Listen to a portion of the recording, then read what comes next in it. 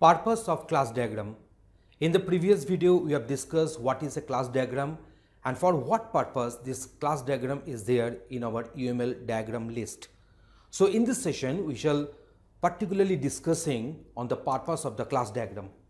So purpose of the class diagram is to model the static view of the application, and class diagrams are the only diagrams which can directly map onto the object-oriented programming languages and thus widely used at the time of the construction of the code.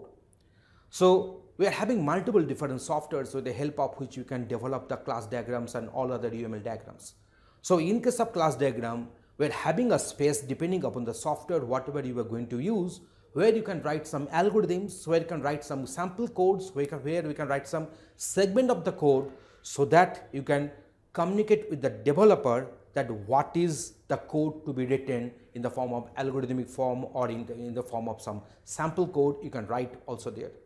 So this particular class diagram is particularly getting used by the coders during the development process, and that's why this class diagram has become so unique compared to other UML diagrams.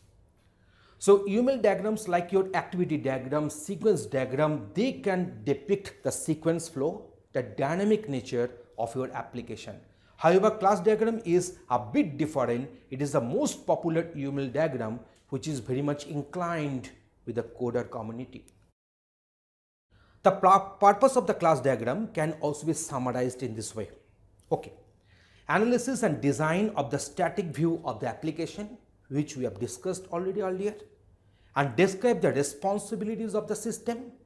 That means each and every class we are having the set of attributes, we are having the set of methods which will be denoting what are the permitted operations that we can carry out on those attributes, different constraints, a purposeful class name. So that's why it describes the responsibilities of a system.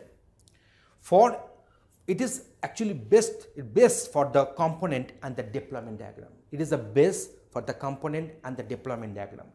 Forward and reverse engineering. When you are going to develop a new software, we are going for the forward engineering, and whenever you are trying to get the layouts, the model of the developed software, then we are going for the reverse engineering.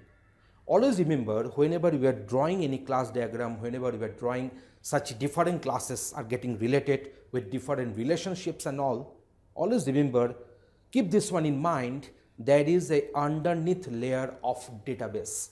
So whenever you are drawing some class diagram, keep this one in mind, that is the underneath layer of the database. So that's why we have discussed all these points which will depict the purpose of class diagram for the development one application. Thanks for watching this video.